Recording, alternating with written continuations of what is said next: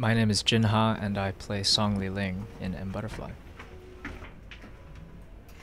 Song Li Ling is a Beijing opera performer, star, who falls into a relationship with a French diplomat who is in Beijing at the time, and also is later revealed to be a spy for the Chinese Communist government.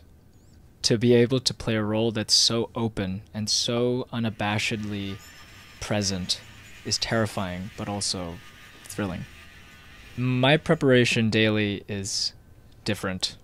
What stays consistent is I always have music playing while makeup is being done, because I'm called here an hour before curtain. It's usually jazz, usually some Thelonious Monk or Esperanza Spalding. Sometimes I throw a little bit of Sufjan Stevens or Sarah Bareilles in there.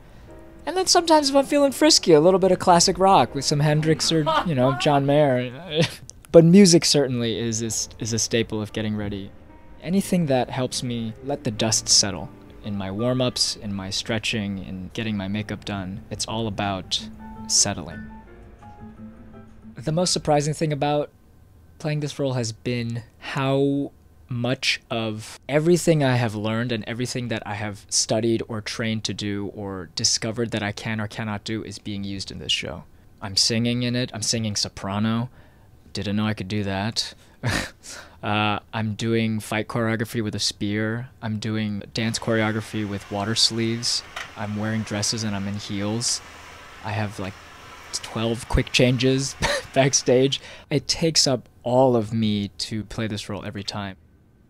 I mean, how often will I be this challenged by a role, this fulfilled by a role? I'm a storyteller.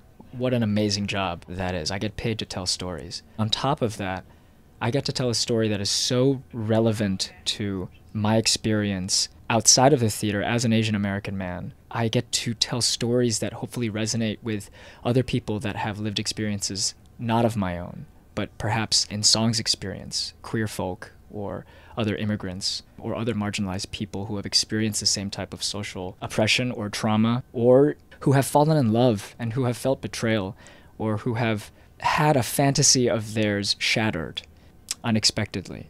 That kind of universal tale is what I do for a living. It's incredible.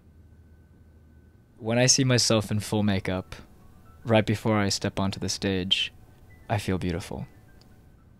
The moment before I step onto the stage, I take a deep breath, do a final kind of loosening up of my neck, my shoulders, my hands, my wrists, and I say to myself, "F*** it.